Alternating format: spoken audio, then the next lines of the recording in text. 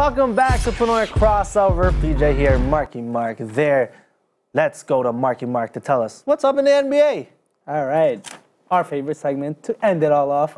What's up in the NBA? What Let's is go up? through what is up in the NBA. I have no idea. Some NBA recent topic and news. Let's go straight up to the first one is, should the Clippers basically trade DeAndre or Austin Rivers and just disband the whole team right now, because there's a lot of things that just happened to them recently. Injury really just kicked them off. And I think that at this point, they got to think about it. What's the most that they can get out of these players before really? Because at this point, with the injury to Blake Griffin missing 2 months, Patrick Beverley out for the year, what else? I don't think they're gonna make a run in this West, but it's so deep. Every team in this conference is deep. It's hard to get back without your star player like Blake Griffin. And it's funny because when Chris Paul left, I think there was the intention like, oh, we'll show Chris Paul that we can still fight and we can still. In the beginning of the year, that's what they were 5-2, and they had their starters like Milos, Danilo, Patrick Beverley, Blake, and John. They were actually a really good defensive team at the beginning of the year when they had their players, but injury just came in and just destroyed the whole team. So what do you think? What should they do with the team? Should they disband? Should they trade whatever asset they have, which is DeAndre and Austin Rivers, to get some picks, maybe some young players? What do you think they should do? I think, like we mentioned in the last episode, I think they should really just jump off the boat. Burn the bridge, jump off the boat, really start new. Because now I think most people are more interested in the Lakers now because of Lonzo and just how young the young core that they have, those pieces scoring. I think it's time for the Clippers. It does make sense. Just ride the boat, let Lakers have all the glory while they continue just to rebuild now. Because even with having DeAndre as Blake as the 1-2 punch, they can't get far in the playoffs. And if they were to trade DeAndre, does DeAndre even have any good prospects? Do people even want DeAndre right now in this league? Question. Yeah. What do you think about DeAndre's position right now? He's a one-dimensional player, like everybody says, a good shot blocker, a good rebounding. But other than that, it's just the way the league is running right now. If you think about it, every big man now that are emerging in the league are multi in terms of multi-talented. They have many facets to their game. They can do a lot of things besides scoring or rebounding, and that's the thing where the NBA is going now. All the big men are so skilled that if you're one-dimensional, like the New Orleans, like just looking at look at the rising star players right now, the bigs. Like you said, Davis and Cousins. They can handle the ball. They can shoot. They can post up. They can play defense. They can pass. Not only that, but if you look at other young stars in the league like Towns, Porzingis, Jokic, these are players that can do so many different things. Ben Simmons, Joel Embiid, these are young people, big men right now that are just redefining the way we value big men nowadays. And I think the person that's in the middle of this is Marc Gasol. He was a skilled big man, but he's the aging big man right now. He's in the middle of this and you have Drummond that's actually expanding his game, expanding his range in terms of how he plays.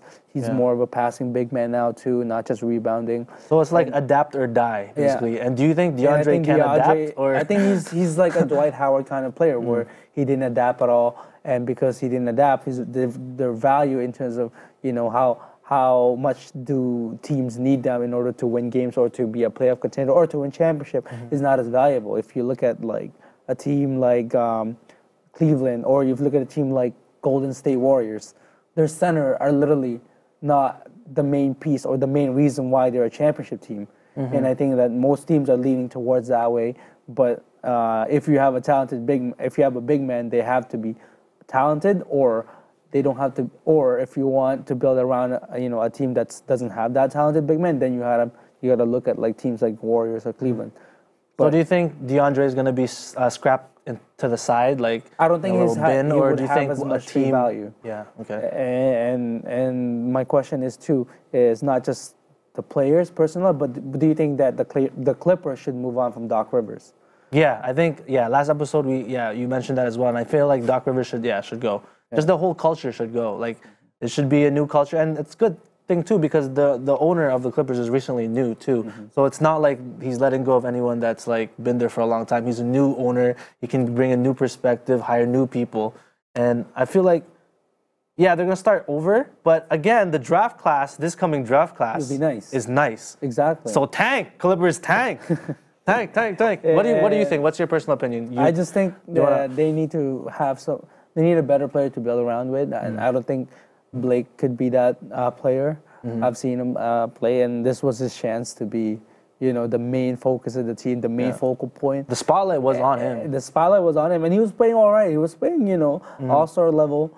It's just that he's very injury prone. I don't think you want to depend on, you want to build your team around a star player that is injury prone. And he's had a lot of knee injuries.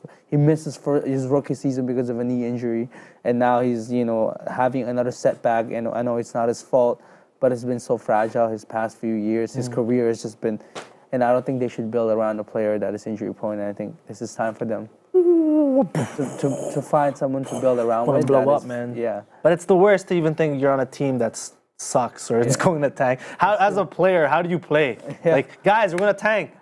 The league is trying to find its way to reduce that tanking mentality, and that's why they did the way the draft is in terms of possible chances now are equal for the first 5 teams. But moving on, let's finish it off with talk about another tank. A tank. Yeah. That the ejection that happened. I know this is his first ejection of his career. He's played over a thousand career games, and this is the first ever he's ever been ejected. Do you think that he deserved the ejection or not?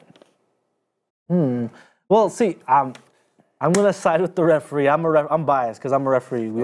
Like you referee too sometimes. Yeah. But I referee games, and it's easy. It's easy for players to lose cool, and I feel that LeBron then, in a sense, has maintained his composure for how many games? 1,000 games. But to see a referee, I don't know how is the referee a veteran referee? I think that's another. The claim is that this is what he said. It was a culmination of a couple different acts. He said Fitzgerald, this is the coach, the referee. Yeah. He told the ESPN reporter, and he said immediately after the no call, he turned and threw an air punch. What's an air punch? It's probably like, but like that I would eject. Why would you throw that punch? That isn't. But that's how I'm picturing what he's saying. But when you watch the video, he didn't went up to him and like did that right to his face. Oh, so we don't know where the air punch came from. I think it was, I guess, how he viewed the way LeBron approached him wasn't, the way his hand moved. Maybe he felt like that was an air punch, and he also said he aggressively charged at me and then used vulgar language. Yeah, I'd be scared though. If I saw a tank like LeBron come after me, emotionally, I want him to get away from me. Yeah. I'd call the T. Yeah. But I guess, again, you said 1 T and then he was ejected. Yeah. So it depends on also what he was saying inside his ear, because there was verbiage that we'll never know. He's a new ref. That's one of the criticism that he was receiving. He didn't, the way he treats star players is different. Like, he was the first one to ever do it, and he's like one of the early in his years as a ref. Yeah. So people are criticizing him that he didn't know how to handle it. Because usually when you give someone a T, you give them time to cool. Yeah. In a sense, right? You don't just give them one and then right after the other, right? Because the way in the heat of the game, people, emotions get over, and you need to give players time to kind of cool down. Like, I know they're in the heat of the moment, but you can't just decide right away the way they react the first time when you give them a T and then react to it. Yeah. Oh, like it's a whole new different thing where you have to understand that people need to time off in terms of it, right? But I know like LeBron had a good point as well, because this year he's only averaging 5 free throws a game, and that's one thing that and he was saying that he's not a jump shooter, and he's saying that a lot of jump shooters nowadays like Harden, Curry are getting a lot more free to the line as opposed to someone who drives in the lane like him and Giannis. And he's saying that that there's something that you should look at in terms of, because he's one of the hardest to officiate. If you watch him, the way his body, his build is, he's basically like a more mobile and more aggressive Shaq.